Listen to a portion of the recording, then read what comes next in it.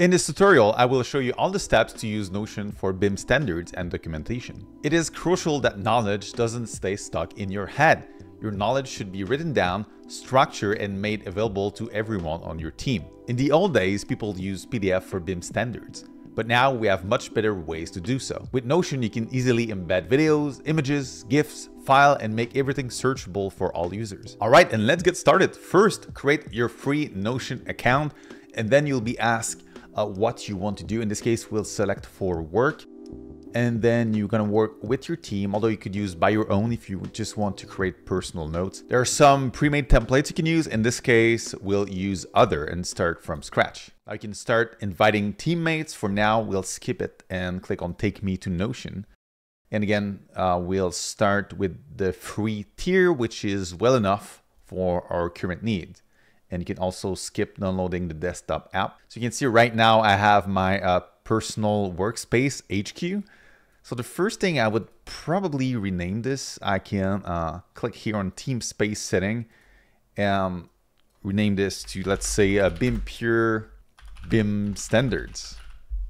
All right, so that would be the name of the teamspace. Now let's click a brand new page. I will click on the plus icon, and you have, again, several templates. We'll select empty page for now, and I will call this BIM Pure Revit template guide. So we'll just put all of the notes on how to use our Revit template in there. I highly recommend that you add an emoji. You can also use custom icon. I like to use the emojis. Typically, I like to use the triangle, the ruler for the template stuff. And there you go. So your initial page is created. Next, you can start to create headers. So if you use the hashtag, the pound symbol, once and enter spacebar, this will create heading number 1. Or if you enter the pound symbol twice and hit spacebar, this will be heading 2. Same thing for heading number 3. So this way we could start writing down some of the headers that we want to include in our template guide.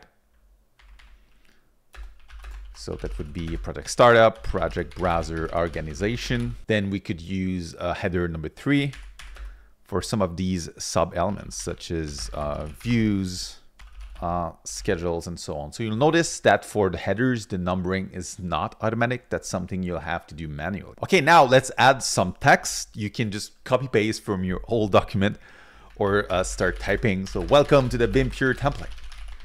That should be enough for now.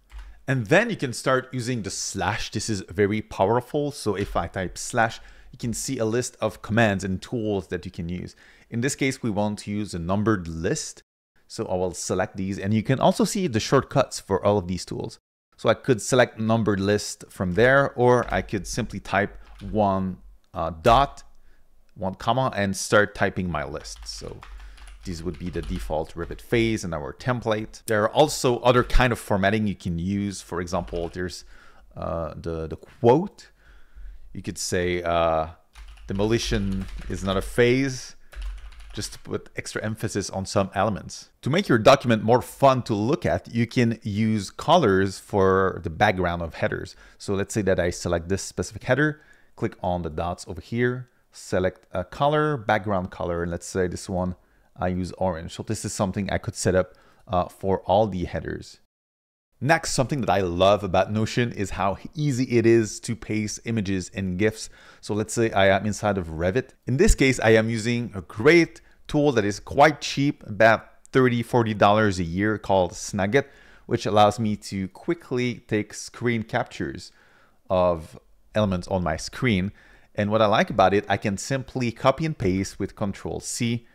And let me go back to the page in Control-V to just paste the image. I don't even have to save the image somewhere. I can just paste it directly on the Notion page. I also enjoy using Snagit to capture GIFs. So in this case, I can record a very short video. And let's say that I move this wall, for example, and then stop the video. And then inside of Snagit, I can quickly convert to a GIF. And then I can copy the GIF, go to Notion, and paste it over here somewhere. And you can see this animated GIF inside of the Notion page, which is a fun and interactive way for users to learn. Something else that is great about Notion are the integrations and the embeds. So if I type In Embed, you can see all the tools I can embed and use directly inside of the Notion page. And you can even directly paste, let's say, a video from YouTube. And when I paste the YouTube link, I can select embed video. And you can see automatically the thumbnail will appear. So that's great for public videos. What about if you have a private video that you want to embed there as well? In this case, I recommend using Loom, which is a tool, web-based tool to quickly capture your screen and record videos. Let's say that I paste a Zoom link of a video. Once again, I can select Embed Loom. And this is a video that I can use, but keep this one private. You can also embed files directly on your Notion page. In this case, I'll simply drag and drop a Revit family from my desktop into the page. And you can see it becomes automatically embedded and users can download a family. For free users, you can upload up to 5 megabytes. Although you should be careful about keeping a single source of truth. So if you have a local server or the cloud with all your families included, make sure to not duplicate the content. You can also add link to your Google Drive or other server information. Another tool that I enjoy using to make the page more fun are Callouts. So I type /Callouts, select this one, and you can see this is a text with an emoji and colored emphasis. So in this case, I can pick another emoji. It could be the sirens, the fire, or the warning sign. Let's pick this one. And I could say, for example, never download families from BIM object. If you want more BIM, AI, and AC Tech videos, please subscribe to our channel. BIM Pure includes everything to make BIM less painful at your firm. Get self-paced courses from beginners to advanced. Download our Pro template for Revit to keep your projects organized. Use our Revit Doors and Windows collection for powerful, flexible, and intuitive families. Watch standalone lessons on emerging technology at the intersection of BIM and AI. Attend live masterclasses to get direct help from BIM experts. Our new BIM Manager Journey live course with Slantis includes strategy on how to be an efficient BIM manager, including advanced Notion setup. Enroll now and unlock all content at bimpure.com. If at some point your main page becomes too big, that's when you can start using wiki-like features and embedding pages inside of this main one. So let's say that I want to add a new page specifically for family naming convention. I will type /page, select this first option, and a new page will be created. Again, I can name this family naming convention. And then I could add an icon to represent families. Which one should I use? I can search for it. Let's say this is good. And now we can have a look at your sidebar, and you can see we have our main page right here, but you can click on the arrow to reveal the sub pages included in this main one. You can see family naming convention, and you could even have more sub pages, although you should try to keep it relatively simple. And you can even see the importance of having good emojis and titles to your page. Back to the family naming convention. In this case, it would be good to use a table to indicate to users how to name families. So I can type /table, pick the first option. And in this one, it could be family category. And in this case, it could be prefix. And then we can drag the table to remove this column. Then I could make these elements bold. And then I could start naming the family categories. Let's say Windows, the prefix in this case might be Win, or the doors would be DOR, and so on. Then you can add extra rows by clicking here. And let's say this is furniture, and the prefix would be FRM. I think you get the idea. And back to the main page, well, first you can see that we now have a link to go to the family naming convention. But something else to make the page easier to navigate, go at the very top, type / again, search for table, but this time we'll pick the table of contents. What's really nice about table of contents, it is automatically generated based on the headers, and you can easily click on one of these to move to the correct section on the page. Now let's explore some graphical options. If you go at the very top right of the screen, you can click on the dots, and then you can switch to using different kind of text based on your preference. And then you can also select this option that makes the text smaller, or you could also select full width if you want all the information to take the full width of the page. And by the way, if you find that some of the images are too big, you can resize them this way and use the alignment tool for this case. For example, make it align onto the left side. Typically, I don't like using this full width. It's easier to read pages with a shorter column width. Okay, let's say that you are happy with what you've created so far and you are ready to share with your teammates. At the top of your screen, you will see share. Click on that. You can start to type the email address of your colleagues and friends to invite them to this page. And this is the important part. They don't even need to have a paid account. They'll be invited and they can stay on a free account to access the page content. You can also customize the kind of access you want to give between full access, edit, comment, or view only. Something else you can do with your Notion page is to share it publicly. So again, if you click on share, and go to publish on the top right and click on publish right here. And then it will automatically generate a link. So let's say that I open this in your browser window, but then you can access the whole page even if you don't have a Notion account. Another fun feature is the ability to export to PDF. Let's say that you want to keep an archive of this page. Click on the dots and select export. We'll select PDF as the export format. Then you have a few more options.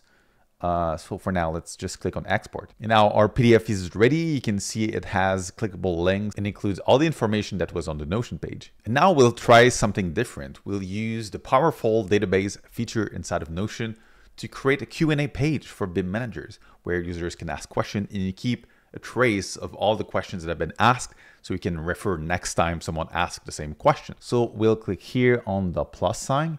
And this time, instead of empty page, we'll select empty database. And we'll call this BIM and Revit Q&A. And then you can see this is similar to the previous table feature we had, but this is way more powerful. And you can start adding more properties. For example, we could add a status option. We could also add a person. And then we could add a date where the question has been asked. So let's say that I start creating a new entry and this is how to fix Revit concrete visibility. And then the status would be in progress. The person, well, for now I can select myself. And let's say that this question was asked last week. Then I would also recommend setting a proper emoji. So let's say this makes sense. And then you can click here to add another question. So let's say this one, how to load a family from content catalog. This one would be not started. And let's say that the date is today. And then you can make some of these fields more precise on clicking of them. So for example, instead of name, this would be question. And instead of person, it would be who answers the question. If you have multiple people in your team that can answer the questions. And let's set an emoji to this one as well. And here's the nice part. You can click here to open the side peek. And let's say that you want to write the answer to how to fix the concrete visibility. And for example, select the slab and unhide it. And this is similar to the page feature. You can quickly create a screenshot and paste it inside of the Notion page. And let's say that I'm happy with this. I could change the status to done. And then later on, I can refer to this entry in the database if someone else has the same question. Okay, now we have our template guide page and we have the database for the questions, but it would be nice to have a nice hub to be used as the home page for our BIM space. So I can click here to add a new empty page and call this the home hub, for example. And what emoji should I use? This one. And say, welcome to BIM Pure Notion Hub. And then what's nice about this, I can start to add links to other pages, even if they already exist. So for example, I could use /table view. I can select this one and select a link to existing data source here at the bottom and pick my BIM and Revit Q&A. And as you see, we have the same BIM and Revit Q&A. It is a view though, it's not the original place where this database is stored. And I can display any way I want. If I go to settings, I could change the layout to something else. It could be a board, it could be a timeline, it could be a gallery. It could be a list, so I can decide which one makes the most sense. In this case, list looks pretty nice, although I could add more of these properties to make visible. So let's check them out. And then I could add my template standard. So let's say I had a header, BIM Revit template guide, and then I can select link and use link to page. Then I can search for my template page. And this way it's linked to it. So your home hub can use links and views of other elements in your Notion setup. One of Notion's most awesome features are the search capabilities, which you will find at the top left corner of the screen or by using Control P. And what's nice, this is looking through all of the pages in database. So let's say a user has a question about concrete, they can type that and they will see the answer that you've entered in the BIM Revit Q&A database. And finally, all users can leave comments to give more information, ask for clarification, or anything you want. The most common comment that I receive about using Notion is that people are stuck on the Microsoft ecosystem. So a couple of years ago, Microsoft released Loop, which is basically a cheap Notion clone. It's not as good as Notion, but if you want to do pages and guides, it's good enough. So you should check it out. To get beyond Notion basics, make sure to check out the live masterclass about Notion we had with Nico Martinez of Slantis. He showcases Slantis' powerful Notion setup, where to manage projects, onboard new employees, document standards, and collaborate with one another. The replay is available on the BIM Pure membership.